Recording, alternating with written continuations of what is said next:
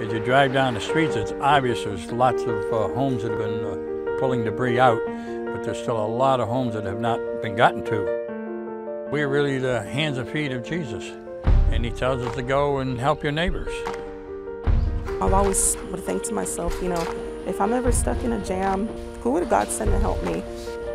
So when I did come and I saw everybody, people I had never met before, I couldn't believe it. And even right now, my son walked in the house and he was just amazed at what a difference Samaritan's Purse have made, the volunteers. And these things are priceless. Right now, we're temporarily staying at a friend's house because we have no place to go. The most that hurts me the most is my son. Because my son having to go through this, and I'm the only person he's got. My son, he's now 18 years old. He's nonverbal.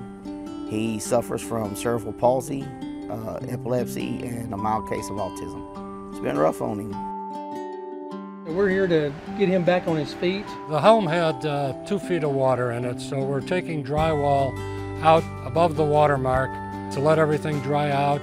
We're moving personal items out to the curb. Right now I'm taking out the dishwasher.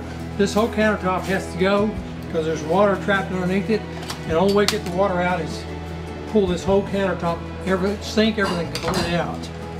We're here to prepare the house for rebuild and remodel, but take time out, listen to their story, talk to them, pray with them. If need be, we bring in the Billy Graham chaplains. So we need you, God. We trust you, Lord, and we know that this too shall pass. It's a time to be with them in the presence of God and in prayer.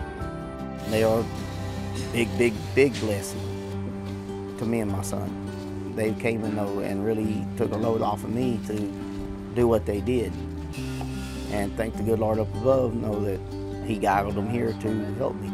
We know that you are always good and acceptable and perfect. If there was any way I could repay them, I would. Thank you.